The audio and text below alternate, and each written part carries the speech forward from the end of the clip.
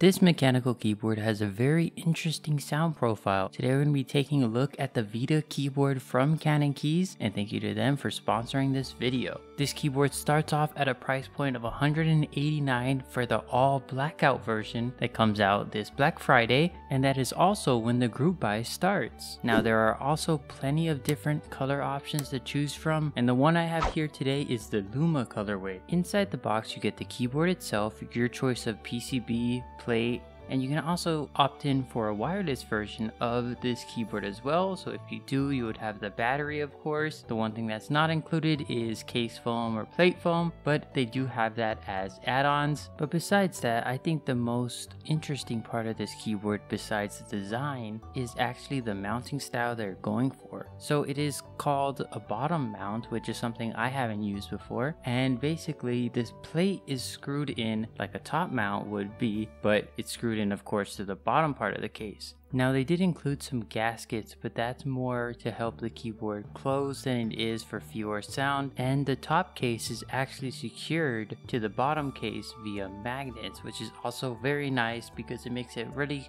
quick and easy to take it apart if need be. Another thing that's cool is they have two USB-A pass-throughs on the back of the keyboard, so if you do like plugging things in directly to your keyboard, you do have that option as well, which is kind of not really seen in a lot of keyboards these days. Going back to the design, I think the side profile looks very futuristic and cool, which kind of flows into the bottom weight, which also has a very unique and futuristic design that I think complements the keyboard perfectly. Now, while this is a 60% layout, if you do like arrow keys, you can always add them via their software that's supported by this keyboard. I believe it's QMK and VIA. The typing feel of this keyboard is quite nice, and I've never really used a bottom mounted keyboard before, so this is a first, but I quite enjoyed it. Now, of course, how stiff the typing feel kind of plays into what plate you want to use. So I was given the polycarbonate, so mine did not feel super harsh. The other thing I wanted to point out is the fact that there is barely any room in the bottom part of the case,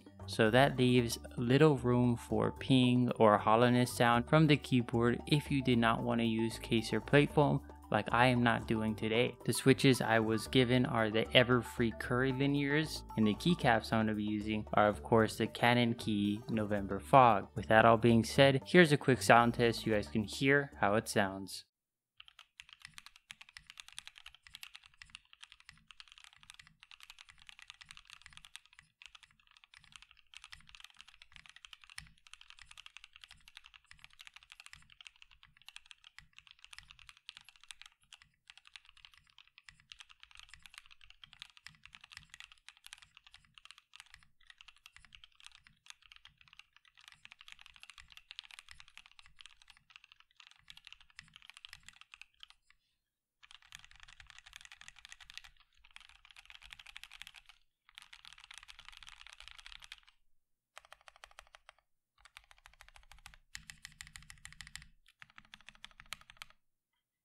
The sound signature of this keyboard is quite unique. It sounds pretty quiet, you know, not like a silent linear would, but it does sound a lot quieter than other keyboards I've used. Because there is barely any room for the sound to resonate, it does have a short sound profile. With that all being said, if you are interested in this group buy, I'll be leaving it in the description below for you to check out. Let me know what you guys think of the CannonKeys Vida in the comments down below, and I'll see you guys in the next one. Peace.